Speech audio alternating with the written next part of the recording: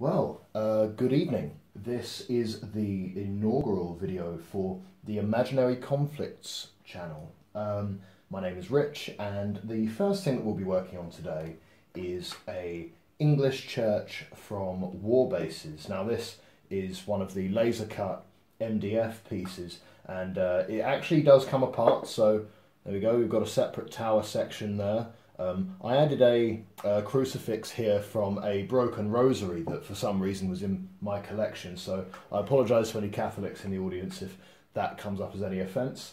We've got the roof section here, which is the simplest part. There's no decoration here. As you can see, there's brickwork on the tower, but there's nothing here. This was actually, let me think, probably had the fewest pieces of all to come together, because there's just 3 struts here and then the 2 roof tiles. But this was actually the most difficult to put together.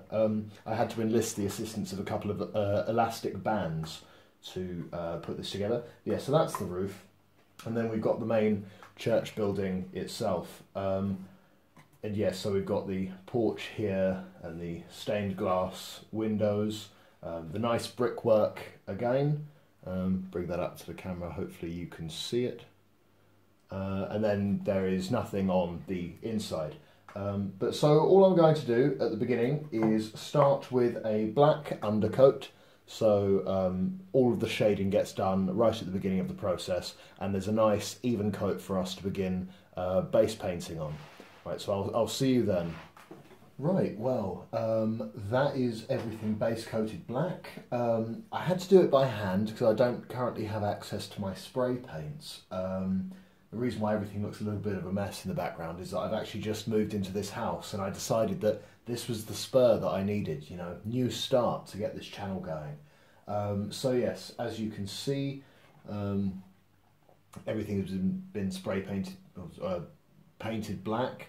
And yes, so what we're going to do now is we are going to base coat the brickwork with a grey. I'm currently using the Army Painters War Paints, and I'm using German Army Field Grey. Bring that up to the camera so you can see it. And I'll be using that to base coat the brickwork, and yeah, I will let you know how that goes momentarily. Okay, so yeah, I'll see you then. So what I've just done is I've base coated the entirety of the stonework with a German Field Grey. I had to do 2 coats on that because I had mixed it with water, so I had to use 2 thin coats, as the adage goes. And it's come out in a way that I'm quite glad with. In some places the black undercoat between the brickwork did get covered up by the grey. So what I'm going to do now, just to re-accent the brickwork really, is to go over it, and perhaps I'm showing how long I've been in the hobby. I'm going to be washing the entirety of the stonework with an old Games Workshop paint, Devlin Mud, which, you know, they don't do anymore. I believe that they call it Agarax Earthshade now, but I've been in the hobby since before Devlin Mud came along. I was back when they were still using things like Goblin Green and things like that, and the washes were completely different to what these are. So I'm going to be using these, or Devlin Mud, to just, yeah, re-accent the stonework and give a full wash to all of the brickwork in the model church. So yeah, I will catch you in a bit once I've done all that, and I'll see you then. Right, well, that was a very, very quick and easy step. So I've used the Devlin Mud just to re-accent the brickwork on the church. What I'm going to do now, just to finally, you know, give it some colour that actually pops a little bit, I'm going to be mixing some old and new paints in this whole thing. So for the roof and the roof of the porch on the church here, there, I'm going to be using Citadel's layer paint Word Bearers Red. That's a nice dark red that I found sort of has a nice, almost like a fresh terracotta kind of look that I can imagine that a church roof would sort of have. And then the little bits of woodwork, so on the porch frame itself. See if you can see that. On the porch frame itself there, I am going to be using an old Citadel paint, which is Calthan Brown. I don't believe that you get that anymore. But yes, so I'm going to be using that for the wood and the Wordbearers Red for the roofs. So I will let you know how that goes in a bit. I'll see you then. Right then, so I've just finished painting the roofs with Wordbearers Red, as you can see, and using Calthan Brown on the woodwork there, which I also painted the door with. You can see obviously the roof here, very simple, single flat colour. Again, I used 2 coats to make sure that I had a nice even spread. So because this is really more of a quick paint for me, it's still been going on for a couple of hours, but this is quite quick for me. So really what I'm going to do is I'm going to be painting the windows and the crucifix, and then I will probably be calling this one done. I might add some later details at another time, but you probably won't see that. So what I'm going to do, I'm going to be experimenting a little bit. So I'm using the old Citadel paint Hawk Turquoise, and I'm going to be using that to paint the windows, and then I'm going to do a couple of tests on different windows to see which one comes out the best. I'm going to be using 2 old Citadel washes. I'm going to be using a Sermon Blue and Thraka Green, and I'm going to see which one looks nicer for kind of a quasi stained glass effect.